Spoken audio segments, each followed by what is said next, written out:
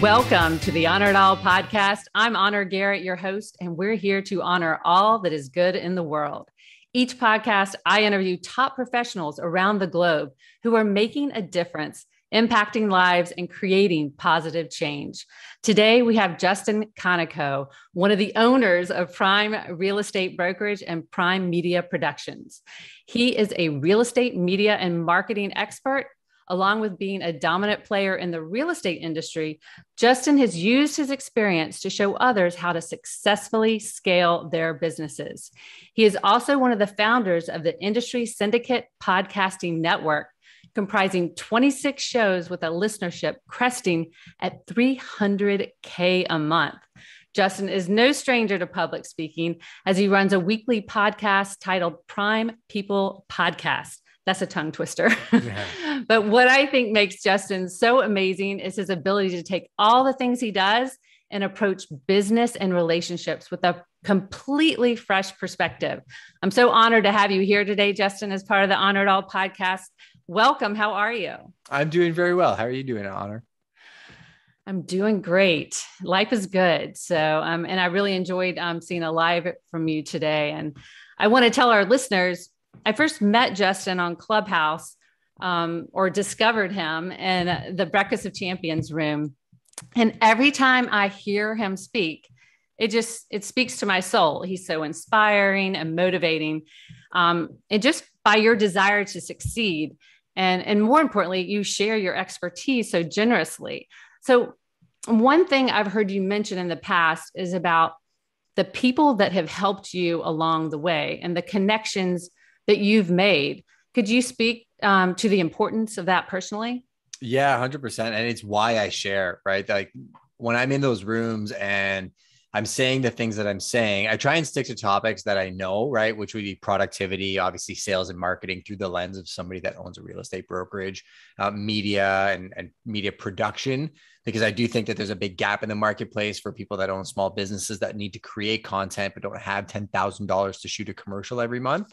And then execution, right? And I was at a stage in my life, I worked in customer service, running restaurants for years, right? So my mentor at the time owned one of the largest restaurant chains in the area and had a myriad of different companies. And I did every job in that company, right? So I was in the service industry. I was a bouncer, DJ, barback manager.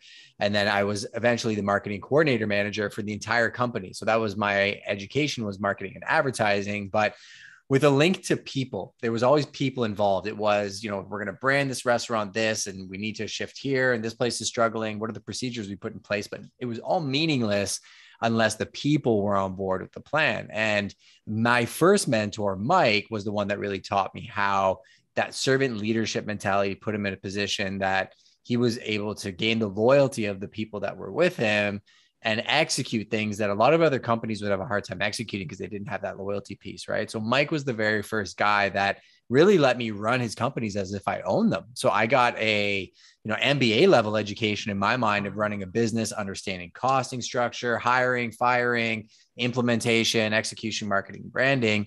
And then I got into the real estate industry. My wife threw me off a cliff. I didn't want to do it. Actually, she was like, let's open a business. We actually almost bought 2 franchises in the food service industry. We were very, very close. We had meetings with corporate. It was perfect. My wife's a genius, MBA level education from Ivy. She's the CEO. I'm the marketing and advertising and boots on the ground guy. So it was perfect fit. And just something didn't feel right about it. And she mentioned real estate. And my exact response was, well, I don't want to be a grease ball on a golf course. They don't work hard. I work hard. And that was my perception. And then I got in the industry, and it goes to exactly what you asked me. I started looking at who is doing things that I respect in the industry that I could learn from, right? And I met another one of my mentors, Ryan Serhant, fairly early on into my career through proximity to another friend of mine. So we talk about how did people lead to you growing? It was my buddy Jazz Takar saying, hey, you need to meet this guy, Ryan. Well, Ryan was very early on in his career, and he had some roots in Soho and he had the TV show, but he didn't have the image and size that he had now. And me getting proximity to a guy like Ryan, trying to serve him and his team and give them information about systems and processes and some stuff that I was doing that maybe they weren't. And then him turning around and saying, or seeing something in me that maybe he saw in himself early on and just sharing stuff with me to no direct benefit of his own at that time. Right. And then that led to me and my wife really shifting our business and growing and leveling up much faster than we ever thought possible. And other relationships where every time I would meet somebody like him or Mike or other mentors I've had, once you show them that you're willing to implement and you're hungry and you don't want anything from them, you're just genuinely curious, it tends to open a lot of doors. So to answer your question, it is the reason why I am where I am today is other people. And it's also the reason why I openly share everything about what we do. Is it makes me work the ideas out, but it's also to honor, no pun intended, the people that came before me. Well, it reminds me, have you read the book, The Go-Giver?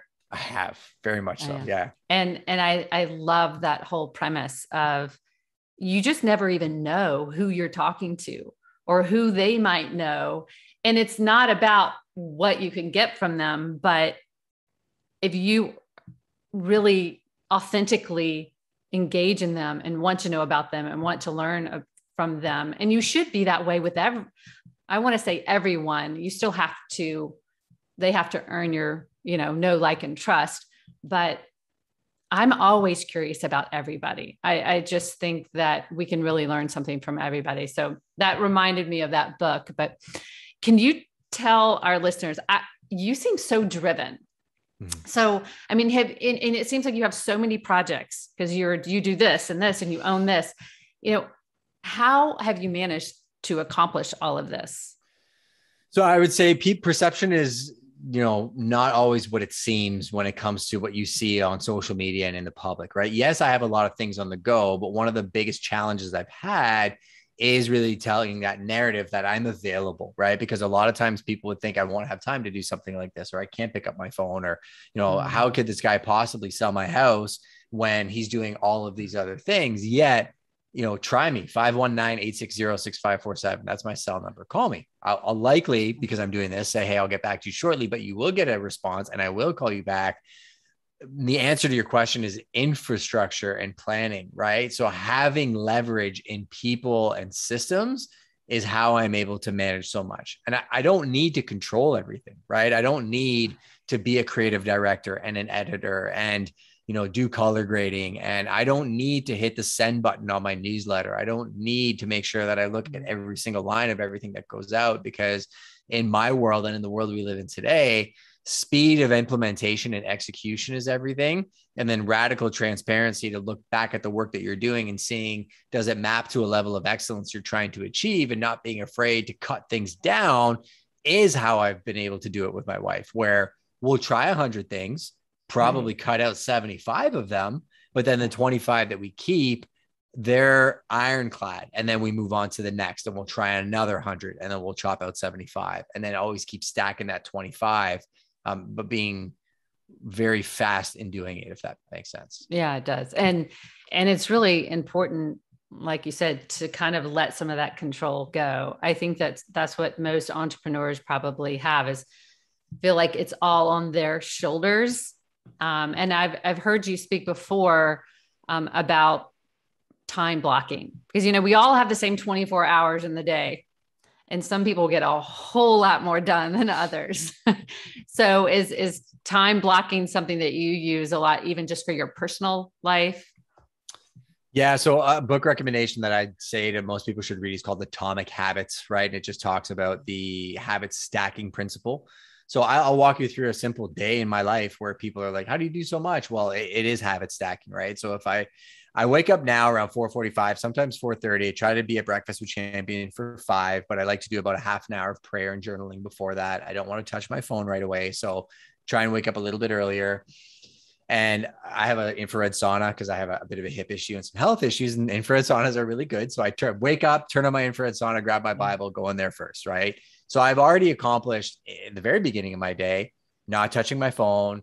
I've done some thoughtfulness. So I've activated my brain.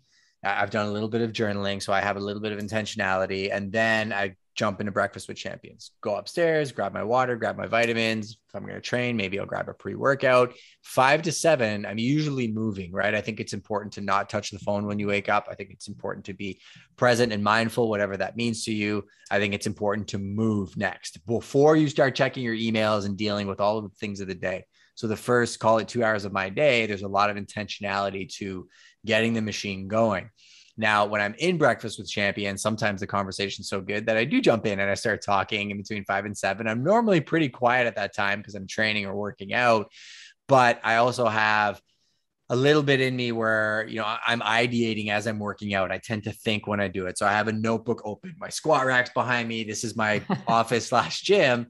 So as I'm working out, maybe in my rest pauses, I'm just brain dumping little things that I'm like, oh yeah, I got to do that today. Or, you know, this is a cool idea or something I hear in Breakfast with Champions. I write it down in my notebook, right? So I keep a physical notebook. I think that's important for people tactically to write things out. It's a good way to learn. And for me, it's just a great outlet. Then 7 o'clock comes, and this is where it really kicks in. So 7 to 7:30, I'm in a clubhouse room called Good Morning Real Estate. So I leave Breakfast with the Champions. I go to Good Morning Real Estate. I was one of the original members of that room, and it's probably one of the larger real estate rooms where we just go over, what are you sipping on? What are you grateful for? Any challenges, right? Just a very simple 3 questions. And we roundtable. And a lot of times we have some pretty high level discussions about, like, you know, what's happening in the market, strategies. And I learn a lot in that room, but I've synced that room up with the time that I do my mind sweep and my time blocking. So exactly what you asked. Mm-hmm. So everything that I've brain dumped on paper, what I then do is I dump it into my external brain. So the external brain concept is a point of leverage, right? It is a tool that helps me store all of the things, personal, professional, everything. Mm-hmm. And for people that haven't ever used an external brain, I'd recommend Trello, Trello. It's free. It's a very simple app. You can create cards and columns. Let's just talk about the columns. My columns, if I pull them up here and take a look at them. Goals today, urgent this week. I have a list that's called balls up. That's a Sirhan concept of, like, I tossed a ball up the air and I'm waiting to catch it, right? So it's, you know, I've sent my information to Honor. I'm waiting for her to email me back. That's a, you made the first move. You're waiting. Yeah, exactly. Okay. And then 2 sorts. That's it. Those are the main lists. Goals today is just in my face every day. Wake up at 5. Now it's 4:30.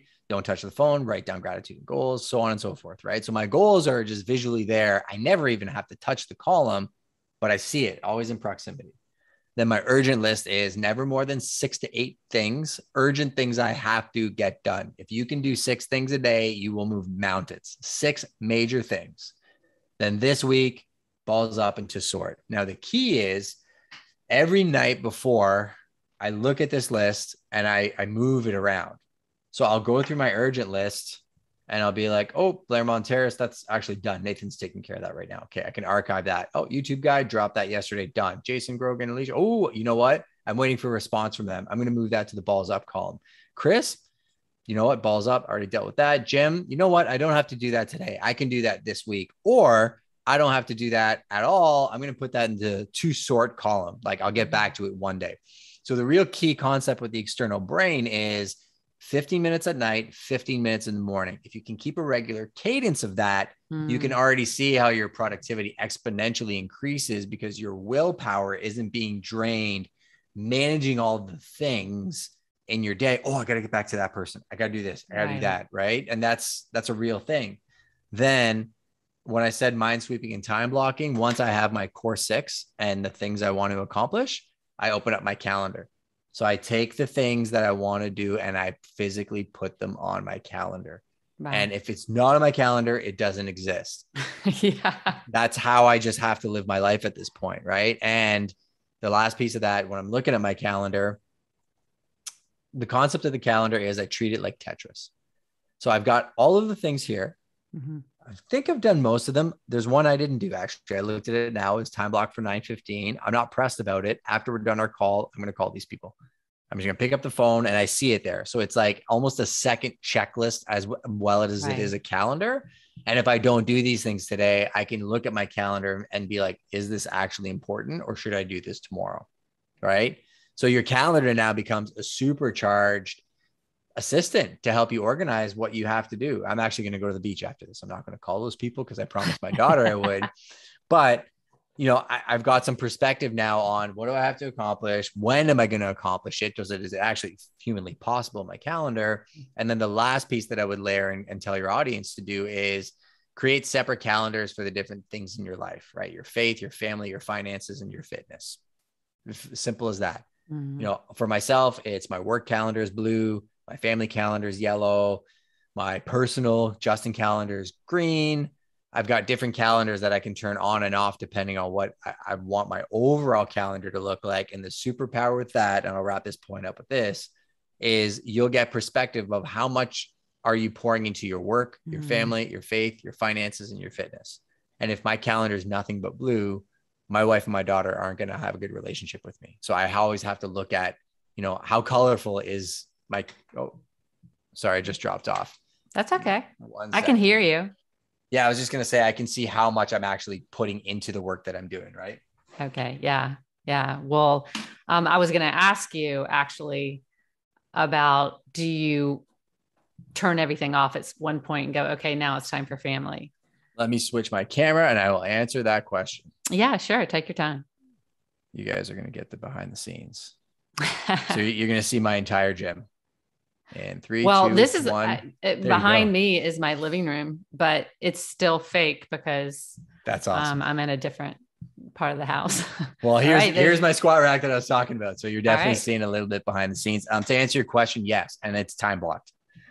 So Sundays are screen-free Sundays. So I actually try and not touch any screen device, no TVs, no iPhones, no computers, no tablets, no nothing. Screen-free Sundays is a concept I learned years ago, and it's been wonderful because you get that dopamine reset, which is a real thing. I try every night to have dinner and be here present, 6 to 8 o'clock, but we're going away in a little bit and I'm going to have to work late over the next little bit to make time for that time we're going away. So it allows me to kind of do that. But in my calendar right now, it says 5:30 to 7 p.m. family dinner time. Enough time to cook food, talk to my wife, connect with my daughter, sit down, eat. And then, I'm going to probably have to do a little bit of work tonight. So, I'll make a little bit of time for here and there. And then phone calls, again, unless it's urgent, because I will take calls from my clients if we have a deal on the go. And I have one right now that probably going to be a later night negotiation. It is what it is. But I'd say 90% of the time, I try and just turn the phone off and leave it here after about 8 p.m. because I think we have a bad tendency in this world of thinking we need to be available 24/7 when truthfully, a lot of business can wait until the morning. That's so true. I sometimes we think we're so much more needed than we actually are. But as a health and life and mindset coach, I mean, I believe 100% that in order to be successful, you have to have your health. You have to have good health, because without it, you either won't get there, or if you do succeed, you won't be able to enjoy it.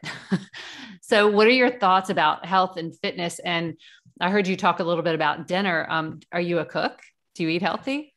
I surprisingly love cooking. Never did before. So I was a bit of a party boy in my previous life. And it's funny. I've shared this in the room. I don't know if you've heard this before, but I dealt with addiction issues when I was younger, and I've been sober for almost 15 years now. One of the ways that really helped me was developing a healthy relationship with food and actually making food. So I still remember it was the Gordon Ramsay Healthy Appetite book that I got, the first cookbook. I made a minestrone soup for my wife. She loved it. And I was like, I can make minestrone soup. And it was pretty simple. It was just the tomatoes and the stock and everything else too, but it was real food. And I really started enjoying the process of going to grocery stores and picking fresh produce and turning that into a recipe. Now I'm probably a lot more mechanical about it than anything else. So I'll have like my core food and I'll be making dinner on a fairly regular basis, but I do think it's important to eat real food, and cognitively makes all the difference in the world. So far from perfect, but I am very conscious about what I try to ingest. Absolutely. I believe the food aspect affects our brain directly. Especially me, I'm getting older, 55 years old. You can tell that you're not as cognitively there all the time. So I have to be very mindful. Well, put it this way, right? Last night, so I say that, I'm not always perfect. My issue that I'm really trying to deal with is late night snacking, right? After 8 p.m. I know it's not good for me because I'm typically going to bed at 10, but I burn so much energy through the daytime. High energy, obviously I am. At nighttime comes, I'm like, oh, look, an entire box of croissants. I'm going to eat like 6 of them. Right. And then you'll do that. And then you'll wake up and you'll be literally, it's a brain fog. Like I can see it so clearly when I'm eating well versus when I'm not eating well, how different my brain function is, my energy level, my attitude, how nice I am and pleasant to be around. Like you will notice drastic shifts in your personality depending on what you're eating. Is your wife into fitness as well? She is. Yeah. I mean, we're very active, right? We live in a little beach town and, like I said, we're going to go to the beach after this too. So we try to stay very active, but a very, I think, whole food approach to our diet. We're not very restrictive, but we try and at least know that we're getting clean food and what it is and where it's coming from. That's awesome. Well, I wanted to touch on a couple things. So my husband is a football coach. He has been since he used to play, but since we've been married, he's been a football coach. And honestly, leading a team is literally so natural for him. It's his genius. So what would you say your genius is?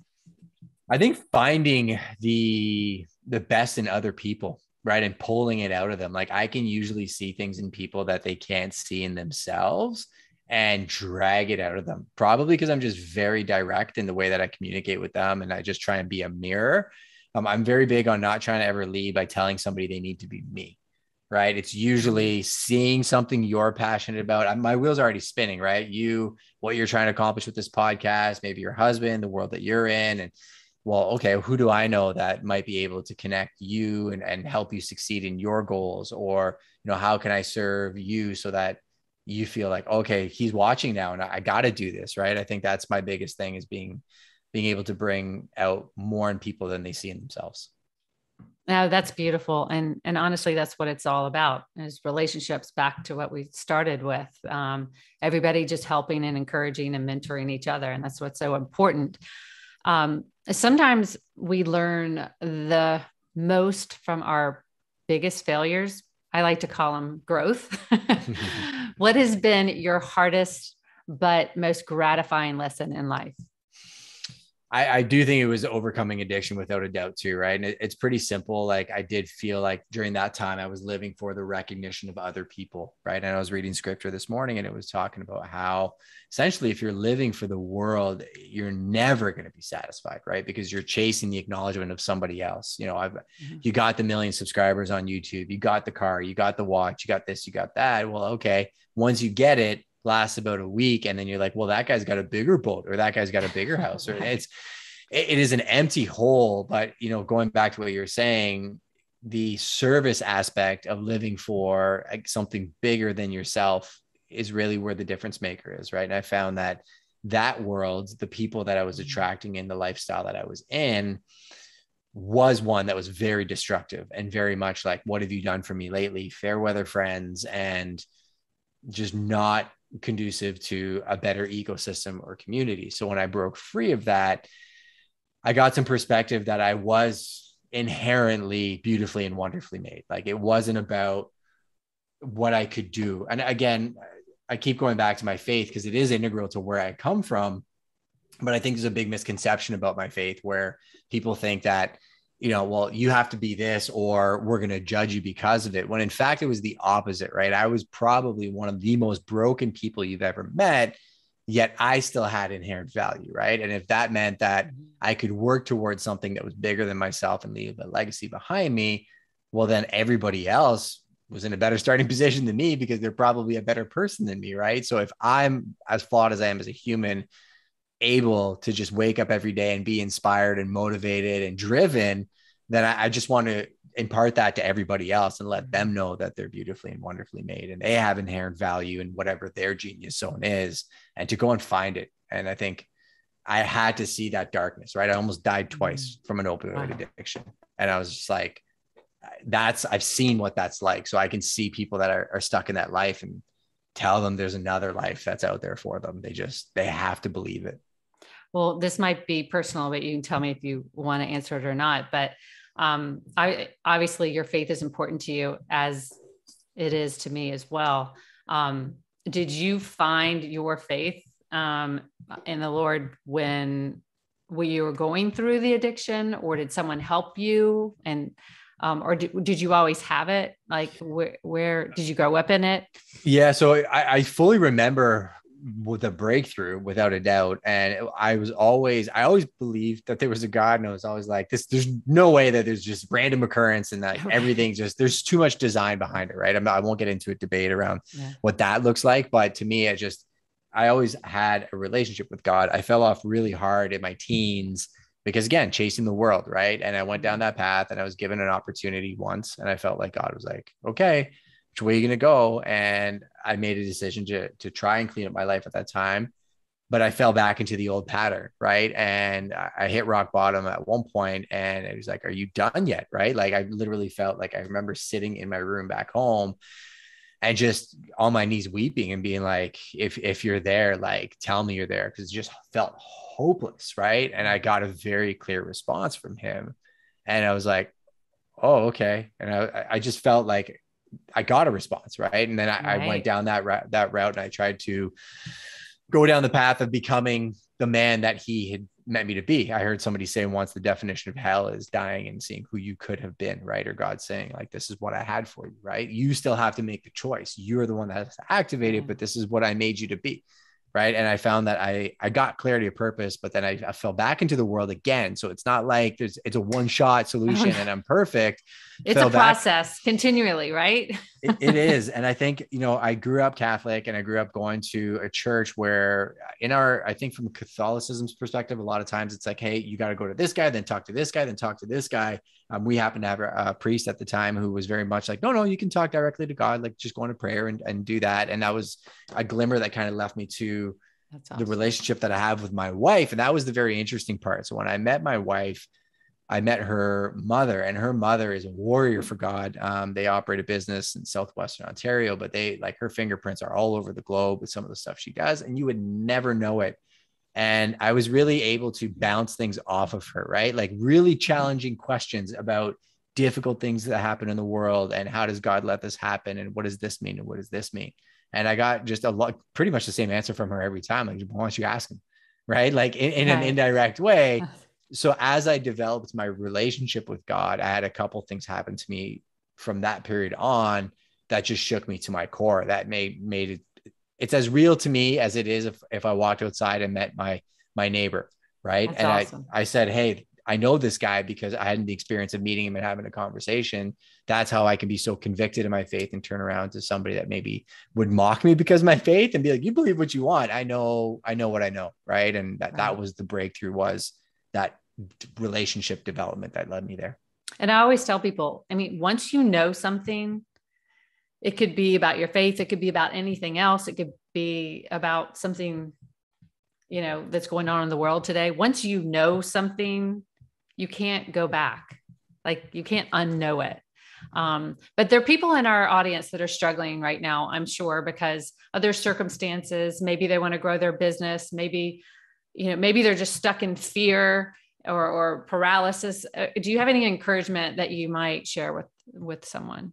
Yeah, it's a long road, right? I think people think if they're not getting immediate results that nothing's happening, but you're from health and fitness, it's innocuous, right? It's me saying no to the croissants last night, and then maybe saying no to the pizza tonight at 8:00. And then maybe I eat a pizza the day after, but hey, I got 2 out of 7 days, and then I'm going to work at 3 next week. It's what I say in Breakfast with Champions all the time. It's not 100% one day. It's 1% a day forever. And then you look back and you'd be like, how did I get here? And I feel imposter syndrome all the time, where I'm like, well, I don't really have any business giving advice. I'll tell you my experience, but ultimately you're the one that has to really formulate what your perfect life looks like and do the work and here's the biggest tip, be radically honest with yourself. Right. I think we paint a picture That's of who hard. we want to be. It's very hard. Right. But nobody's the bigger critic of myself than me. And I'm okay with me. Like when the lights are off and the music's off, I'm okay with that. So I think you got to start with loving yourself first, and then getting a clear idea of what you want to accomplish, and then the actions associated with those things. And I have to say, I think a lot of that for me has come with age.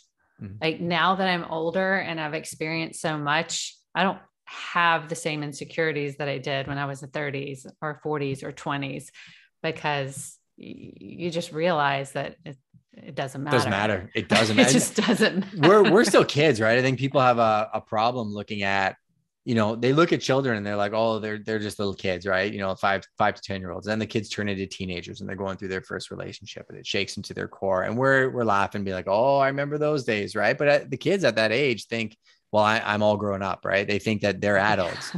And then when we were like 20 to 30, we thought we were adults. And as we go through phases in life, I always think, I bet you the 90-year-olds look at us and they're like, oh, those kids, like they'll know one day, right? And ultimately the big man upstairs is going to say the same thing to us. It's for all your struggles and all your toils. Did it matter at the end of the day? Right. So the question is, who do you want to be when you grow up? I want to be exactly who God made me to be. Nobody else. I don't want to be famous. I don't need anything. I keep saying, I had a couple near-death experiences. I had one 2 weeks ago. I drank battery acid by accident. A battery ended up in my Blendtec blender, got pulverized. I literally ended up in the hospital. And when I did it, I Googled it and I'm like, what happens when you do this? Because that's what everybody says, right? You Google it, it's like you die. And I was like, I remember looking at my wife and I'm like, this is it. Like, I'm done. Right. And by the grace of God, I made it through and I'm okay. The doctors and the ambulance driver was like, what? They were super confused, but I still remember being at peace with it. Like, would have been sad for sure for my daughter and my wife, but I was at peace with it. If that was it, if that's all I had. Right. So if you want some advice about like detoxing, you might need to do some detoxing though. Yeah. I've been doing quite a bit of things I've had to do over the last little bit. Right. But but running restaurants for 10 years made me more immune than most people to something.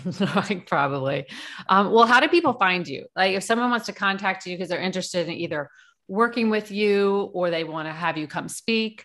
I know you have amazing YouTube videos and you offer so much value. So anybody watching this, go subscribe to his YouTube video. Justin says great stuff and a lot of value. What would you say is the best way though to get in touch with you? It's all there. So just my name, Justin Konikow, on YouTube or justinkonikow.com. That's everywhere. You can go to Instagram, you can DM me. I'm the one who actually responds.